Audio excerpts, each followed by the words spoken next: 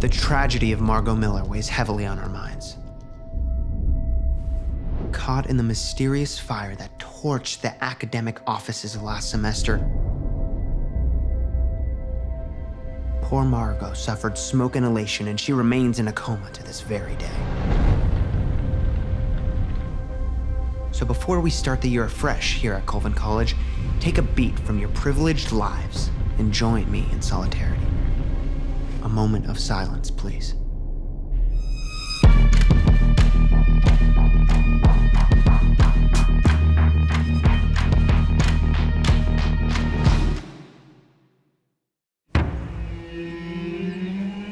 While the police interviewed a handful of suspects over the summer, they ultimately determined that the fire was accidental. Sure, because 100-year-old buildings just randomly combust in the middle of the night. Rumor has it that Margot may have ignited the fire herself. Perhaps a desperate cry for help gone up in flames. I don't know, if you ask me, she always had a flair for the dramatic. Back at it with the hard-hitting journalism, I see. Oh, hi, Allie. Kat? Still pushing fake news for easy hits, Alvaro?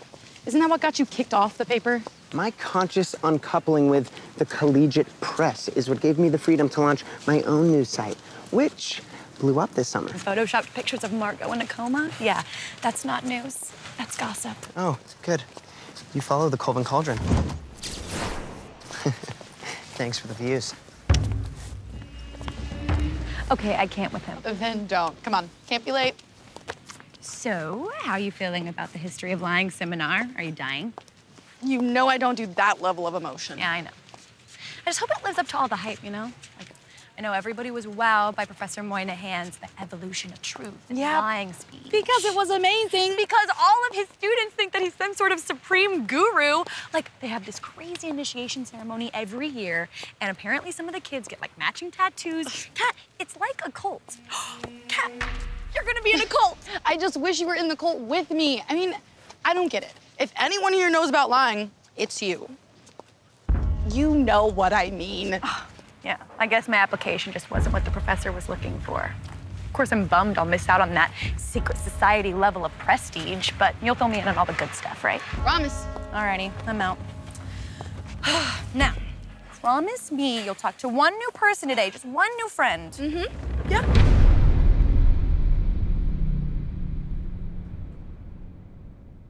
Kat Carlson, I presume. Your contract.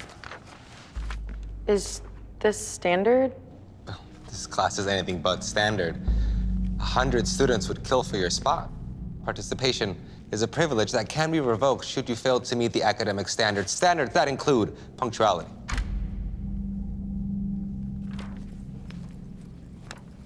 With this contract, you agree to meet all requirements.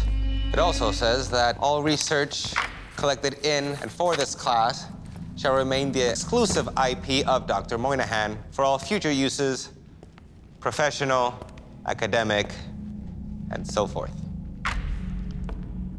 You would do well to remember that, Ms. Carlson.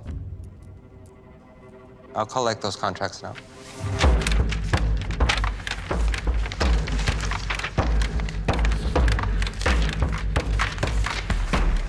Don't sweat that guy. His lips are permanently glued to Moynihan. Good morning, class. Welcome to the history of lying. I'm Professor Moynihan. I believe you've already met Simon, my trusted assistant and your TA for this quarter. Studies have shown that on average, we are lied to more than 200 times a day. That means currently, lying is integral to the fabric of our society. And yet from a very young age, we are told not only to avoid lying, but to avoid even thinking about lying. Starting today, we will do the opposite. We will look at the history of lying as well as its future, namely my trademark cuff technology. We will study lying not because we believe in it, but because by knowing it, we can lead others to the light of truth. And this is crucial, because no one wants to live in a world where there is no such thing as truth. Now, technology has changed lying, and as such, we are changing this class, evolving it. Thank you, Simon. In addition to traditional homework, you will be assigned video journals, or vlogs, as I hear you kids call them. which will potentially put you in the public eye.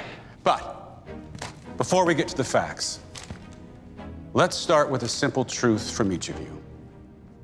Of the 300 students who applied for this course, why do you believe you deserve a seat at this table?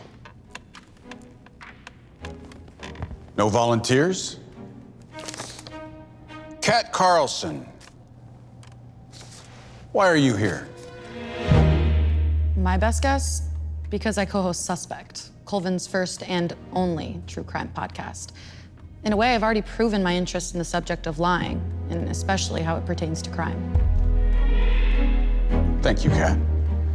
Now let's hear from someone else. You, tell me your name and why you're here. I'm Wilson, and... Just Wilson? Come on now. We're practicing complete transparency in this class. Okay, technically I'm Trip Wilson, but nobody calls me that. And I'm here on the merits of my essay about the better lies that caused the financial crash of 2008. I spent all summer working on it.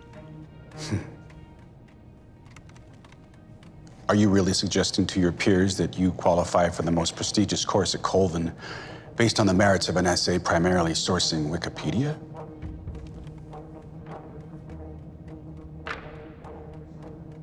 Does the truth always scare you so much?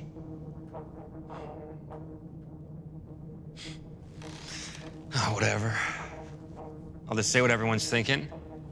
My mom, everyone knows she's a major donor to the school, and that you're working with her to develop Cuff. You probably owed her a favor.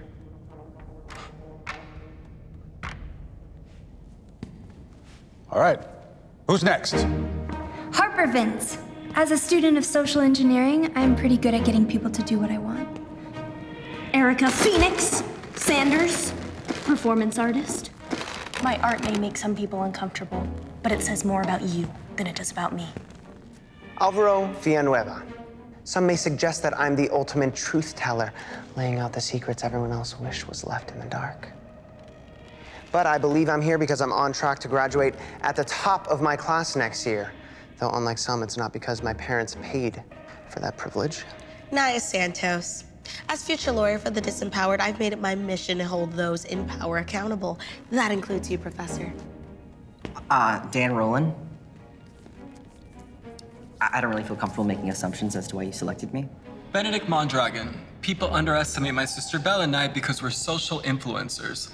But it looks like you understand the true value of knowing how to connect with people. I'm Bella, Benedict's sister.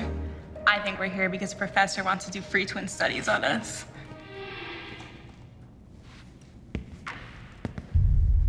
Interesting insights. But I regret to inform you that you're all wrong. There is a singular reason you are all in this room.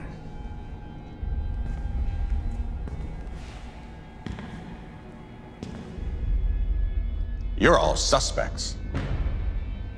Suspects in the arson that destroyed my office and left a student in a coma. And while the authorities have washed their hands of the investigation, I know without a doubt somebody in this room started that fire. There will be only one A given this quarter, and that will go to the student who solves this crime. As for the guilty party, you will have to suffer the consequences of your actions. Now, if anyone is feeling particularly worried and would like to withdraw, I'll tear up your contract right now. But rest assured, dropping out does not take you off the suspect list. It places you at the top of it.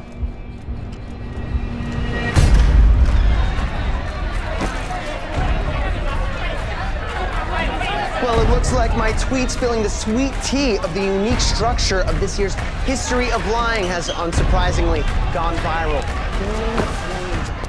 What the hell happened in there? I don't even know where to begin.